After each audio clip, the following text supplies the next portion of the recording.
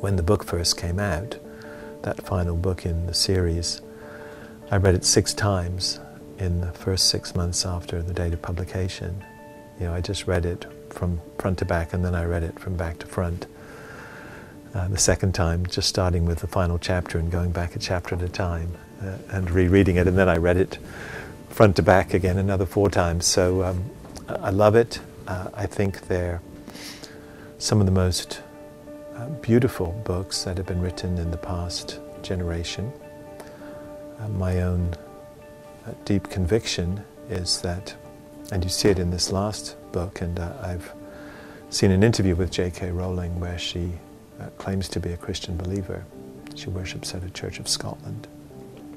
And it doesn't surprise me at all. In the very first book, she has a statement that self-sacrificing love is the greatest power in the universe. And at the time I didn't know she was a Christian, but I thought, here's a woman I should pray for, because if she's not a believer, she's not far from the kingdom of God to understand that. Any Christian can recognize that is indeed the greatest power in the universe, the power of self-sacrificing love.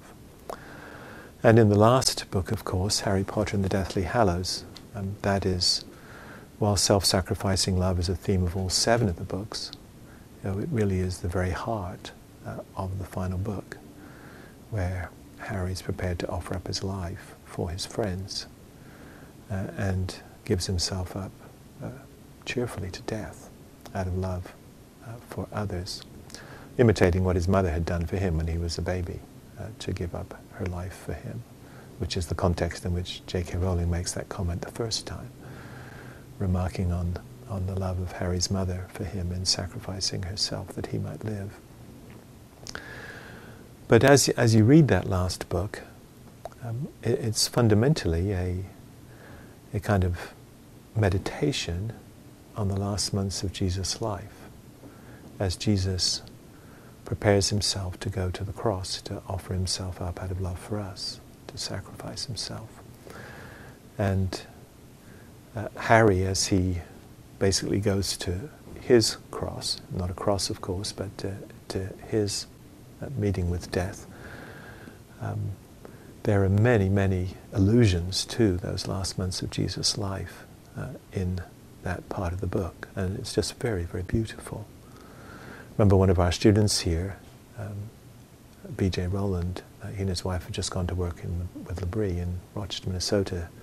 When I was speaking about this at the L'Abri conference a couple of years ago, he said when he finished the book, Harry Potter and the Deathly Hallows, on a Saturday night, and the next morning he went to worship and they celebrated the Lord's Supper, and he said, I had the deepest, most fulfilling experience of the Lord's Supper in my life, in my Christian life, because that book helped me understand Jesus' sacrifice for me more deeply than I have ever understood it before. And I can say amen to that. I think it is just beautiful. J.K. Rowling herself says that before she published the first book, she knew exactly where the 7th one was going. She didn't want to reveal it, of course, to her readers, because she said there were many people who wouldn't have read the books if they knew that I was a Christian, if they knew where these books were going, what the central theme was going to be at the end of death out of love for others and then resurrection from the dead, which is what's happening in the final book. But she said from the beginning, long before I wrote it, this has been my favorite part of this series, book 7. It's my favorite book. And as you know, of course, in that final book, there are for the first time a couple of biblical quotations.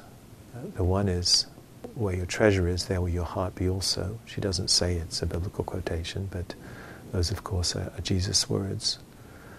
And that's really what the book is about. It's really the question for Harry is, what will his treasure be? Will it be power? Will it be fame? Will it be success, wealth, honor for himself?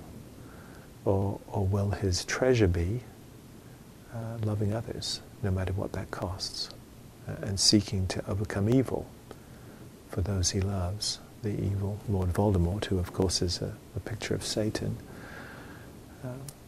seeking to overcome him, that others might live and be free from his tyranny. And that's really what the book is about. What will Harry's treasure be?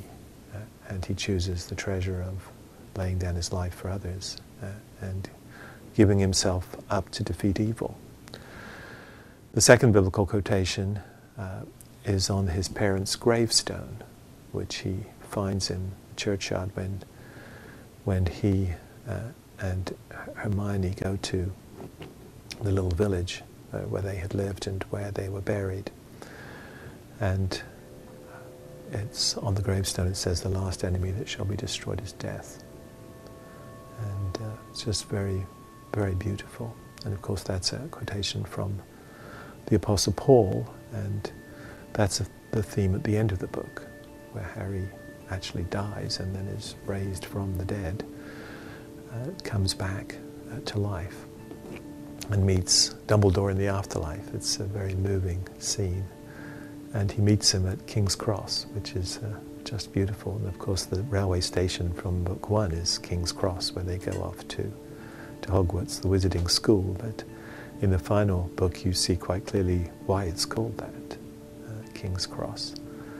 But it's sort of like a heavenly version of King's Cross, where he meets Dumbledore in the afterlife and then comes back, is sent back into this world to carry on serving here.